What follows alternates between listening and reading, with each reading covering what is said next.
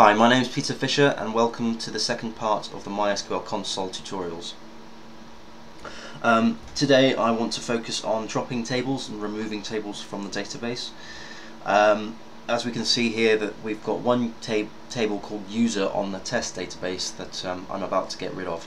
Now, before I remove it or drop it, as the syntax is, I must point out that once I execute the next command, the table, its structure, and any records within that table will be dropped, will be lost, and there won't be a way of retrieving that information again. So, as a word of warning, if you've got any information in that table, any records that you may need in the future, please back that table up. It goes for dropping databases as well, and also removing any records.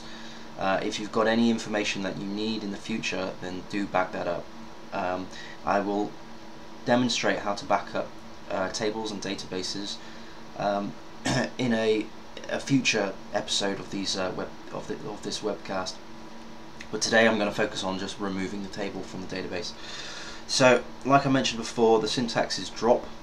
So what we need to do is drop table, and we give it the table name, which is user.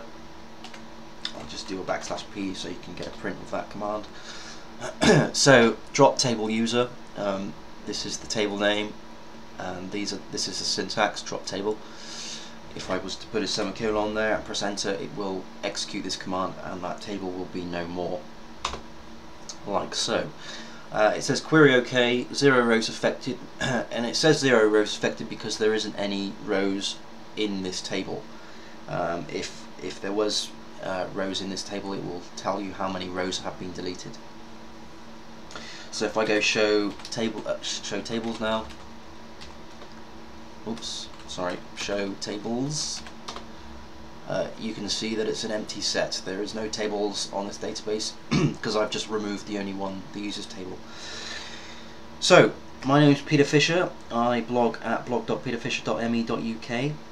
If you've got any questions, comments, queries on this webcast or any other webcasts that I publish, then please do leave comments in the comments below, and I'll try and get back to you as soon as I can. You can also catch me on Twitter. My Twitter handle is PFWD. Thanks for watching, and I'll speak to you soon.